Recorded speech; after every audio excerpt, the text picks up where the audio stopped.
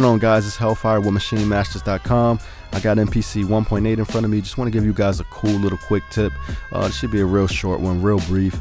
So let's just say you're a guy like me. You like to take a long sample and chop it up into a whole bunch of pieces. I personally like to take an entire song and chop it up to 128 pieces, and this can take me up to an hour at least, just to get all my chops clean and lined up the way I want them.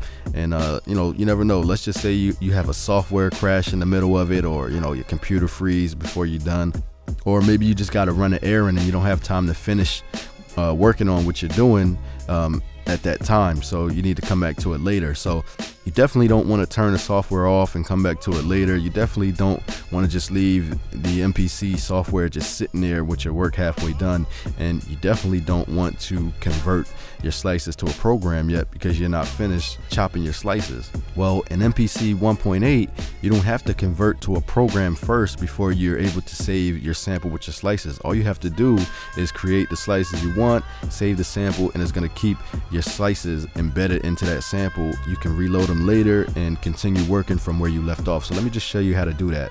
So let me just drag my sample in from the desktop here. Okay, let's go right to sample edit. And you don't need the hardware attached for this. You can do this 100% from the software. So let's just go into chop mode here. So let's just say I added, I don't know, say maybe 22 regions or so. And let's say I move this one here like this. I move this one over here. Let's say I didn't want anything in the beginning there. Say maybe I added a whole bunch in here. This one over here or something. That one's like that. I don't know. I don't know, whatever. Let's say, all right, this is what I have so far, but I'm not done.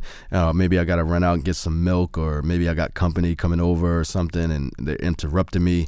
But I don't want to lose what I have so far. So all I have to do is just right click the sample here, save it right to my desktop.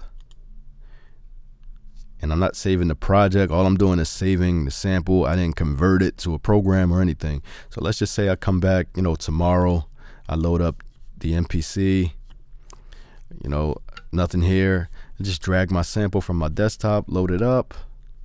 I go back into sample edit. I go back into chop mode.